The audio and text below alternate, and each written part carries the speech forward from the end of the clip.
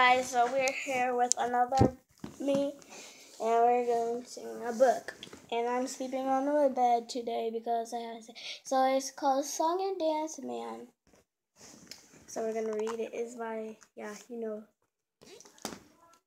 want to read it fast because I don't have time. Grandpa was a song and dance man who once danced on the Valley Blue stage. When we visit, he tells us about a time before people watched TV back in the good old days, the song and dance days.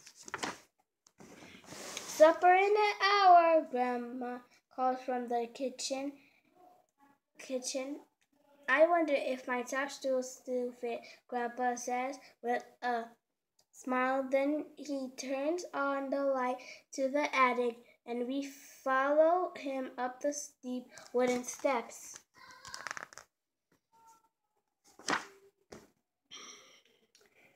Faded posters of Grandpa when he was a young hang on the walls. He moves some cardboard boxes and rack of Grandma's winter dresses out of the way, and we see a dusty brown leather trim trunk in the corner. Yeah, that's the corner of the trunk. Trunk is right there.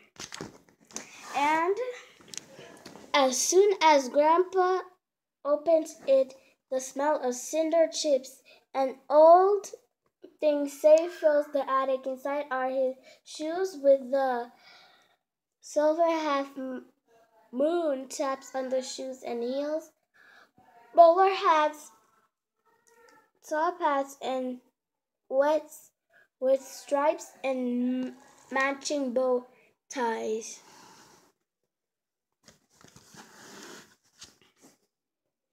We try on the hats and pretend dancing on a Valley Blue stage where the bright lights twinkle and the piano player nods his head along with the music.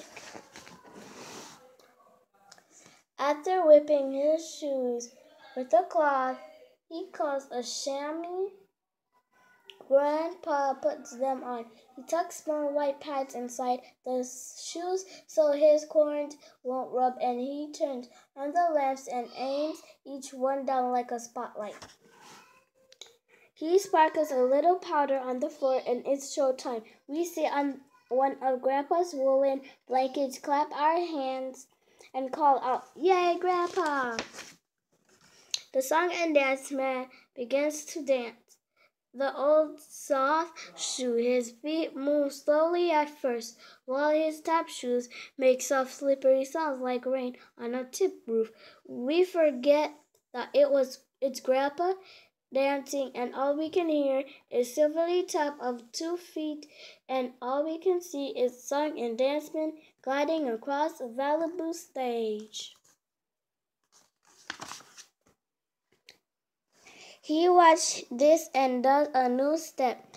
Hey, he says, "Watch this," and does a new step that sounds like a woodpecker tapping on a tree. Suddenly his shoes move faster and he begins to sing. His voice is as round as and strong as a canyon echo, and his cheeks get rosy as he sings Yankee Doodle Boy, and a song he knows from the good old days.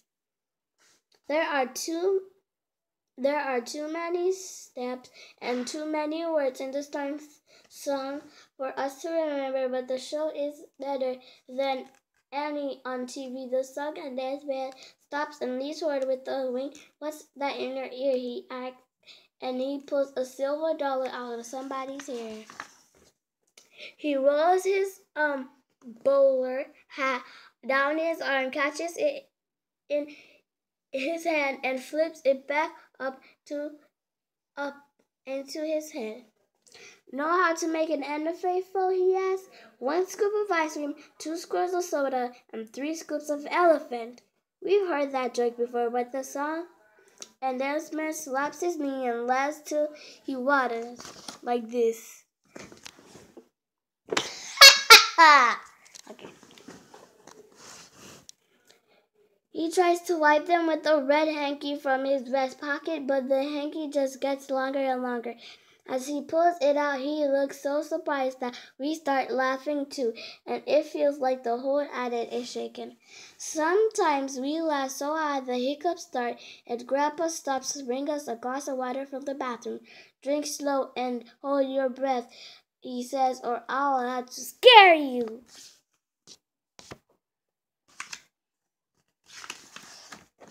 Oh my god, this is a lot. And I want to show you at the end what type of book it is. It's for the library in West Oaks Elementary. And please don't tell me what it is. Okay. Alright. Once our hiccups are gone, he gets us gold tip cane and a black silk top hat from the trunk. He lowers his eyes and tips the hat, and he's standing very still. All the lights are turned low except one that shines on his polished tap shoes. It's the grand finale.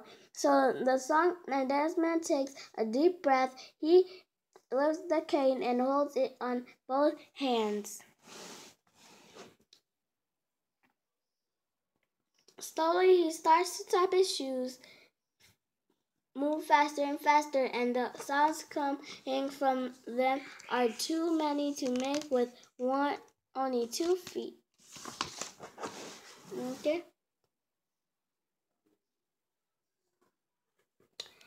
He spins and jumps into the air, touching the stage again. He kneels with his arms spread out and silk top hat, gold tip cane lie side by side as his feet. His shoes are still. The show is over. Oops, I kind of ripped it. I didn't rip it. It's just. Okay, you all can read it yourself, maybe.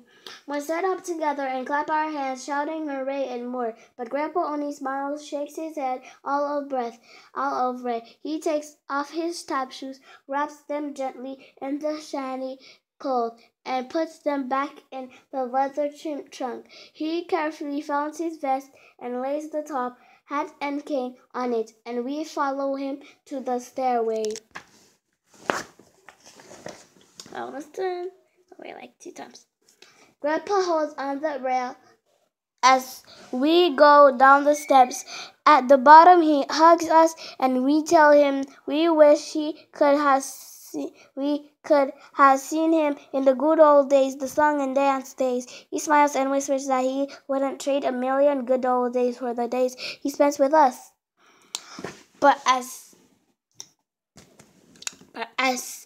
he turns off the attic light, Grandpa glances back up the stairs, and we wonder how much he really misses that time on the Vaudeville stage when he was a song and dance man. So let me show you all the pictures. So this is picture 1, picture 2, picture 3. I don't show you guys the pictures, so I'm showing you right now. It's 4. Picture 5, picture 6, I'm just coloring them. So these are all the pictures.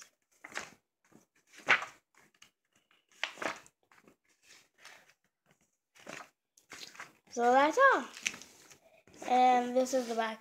You kind of want to read the back maybe. Just a while.